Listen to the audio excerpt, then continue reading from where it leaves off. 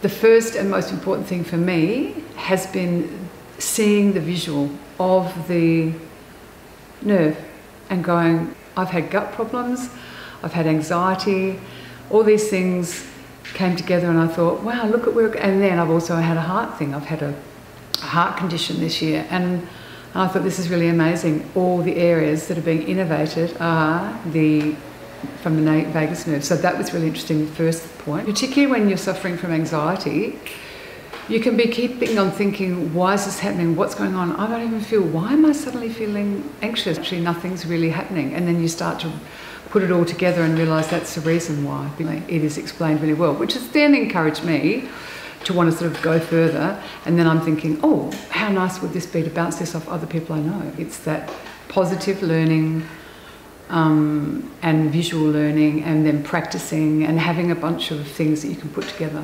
The Vagus ball is fabulous to do that in the morning. It's become a bit of a daily practice for me now, which I'm really enjoying. I can feel, just the energy in my gut feels so different.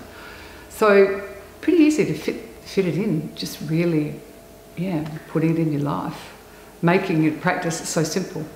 It's nothing you have to think, oh, got to get dressed, got to get changed, got to go to the gym. No, none of that. Just pop it into every bit of your life.